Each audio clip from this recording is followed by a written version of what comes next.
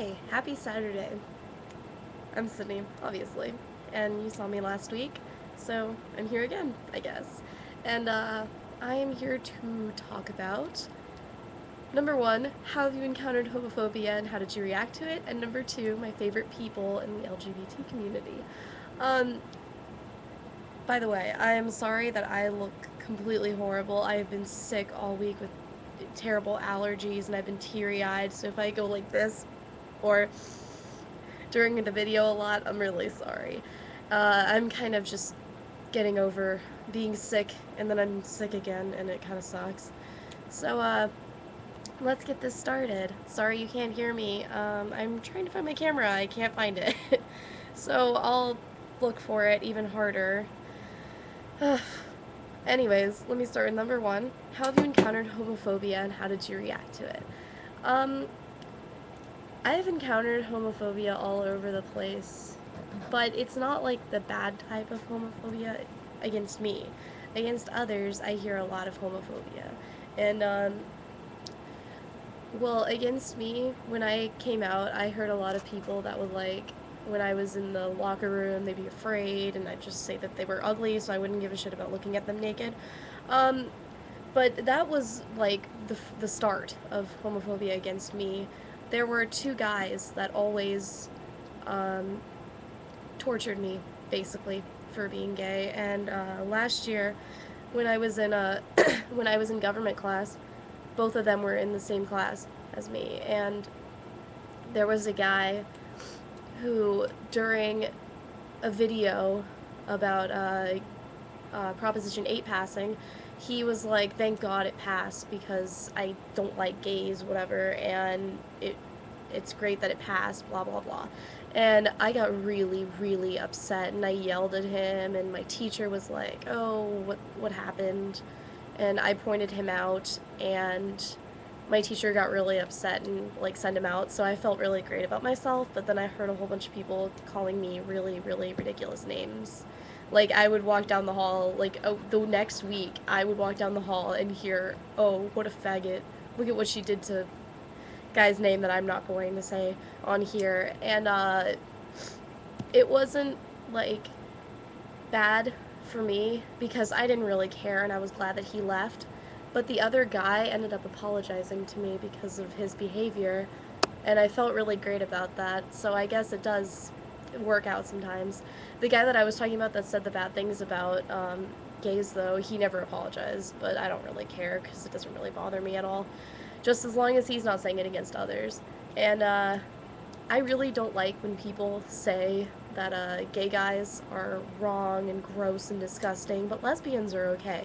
Because I hear that all the time, and that's still homophobia. So people that think that they aren't being homophobic, they really are being homophobic. And I just hear a lot of words like, form spring, obviously. These are just little tiny tidbits of things that I've heard that are homophobic against me. I hear mostly things that are homophobic against other people because most of the time people just accept my sexuality and are okay with it because, they kind of assume. Anyways, you look at me and I don't look like a lesbian, but then you kind of get to know me and you think, yeah, I can understand that she's a lesbian. And usually people know that after a while of knowing me, so it's not really like I tell them straight away, oh, hi, I'm a lesbian. Actually, one of my friends did that to this girl that I met that is now one of my best friends. She did that, and I was like in 8th grade, and my friend was like, oh, this is Sydney, she's a lesbian. And I was just like, you don't tell people that. But now I'm more comfortable with telling people about it. And, I mostly hear like, oh, I friggin' hate gays. I hate them so much. You're such a dyke, faggot, queer, homo, things like that. And I just don't understand words like that. It's like if you're okay with rights, because a lot of the people that say these things, they're like for rights for other people. I mean, if you're a homophobe, you might as well be a racist, a sexist, against everything. Because gays were born gay. They never chose. It's like people that are black never chose to be black. They were just born that way. And it's not hereditary though, so it's a lot different. And people just are so cruel against it. So if you are homophobic, you might as well be a racist, you know? And I never really hear things that are homophobic unless I am looking at websites that are homophobic. Like, I will go to Westboro Baptist Church's site and see all the homophobia that they post, and it really bugs me. But that's about the biggest extent of homophobia I've ever seen. And um, I know a lot of kids that have been just horribly mistreated because they're gay. And it really bugs me. Like, I don't understand how anybody could ever be so rude to another human being like that. I guess I should move on because I've talked about this for about 5 minutes. Almost 6 minutes, my video. Anyways, number two is my favorite people in the LGBT community. Um, I've been thinking about this all week. Like, personally, it's really difficult for me to choose. If I had to choose, like, one person that was in the music industry, I would choose Freddie Mercury over anybody. Because, obviously, you know, Freddie Mercury's really, really inspirational. He was, like, this wonderful, wonderful guy that just made this beautiful music and had this gorgeous voice, and he was a really lovely person. And he is the one person that whenever somebody asks me if you could sit down with one person to dinner and talk about whatever, who would you choose? And I always choose Freddie Mercury. You know, if it's dead or alive, I'd always choose Freddie Mercury.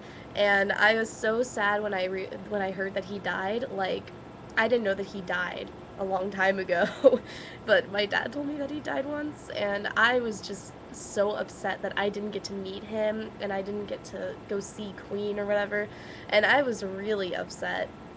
But I love Freddie Mercury. He's just a wonderful guy. If I were to choose like somebody else, it would probably be somebody like Jane Lynch because she's fucking crazy and I love her. I think that she is fabulous and she's really sweet. Same with like, you know, the I'm trying to find something that's not overrated completely. Like I would say, you know, Harvey Milk, Ellen DeGeneres, you know, like the usual people that you would pick out that are gay.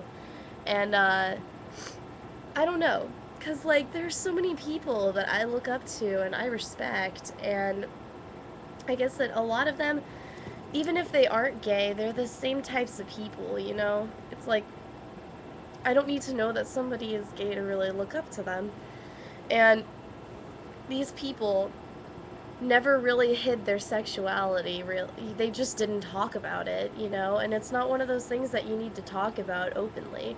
And I really respect that because you don't need to make your sexuality a part of your daily life, you know? I mean, unless you're like, well, I mean, a part of your like daily conversation, like, oh, what's it like being gay? Oh, it's pretty great. It's grand. I love it.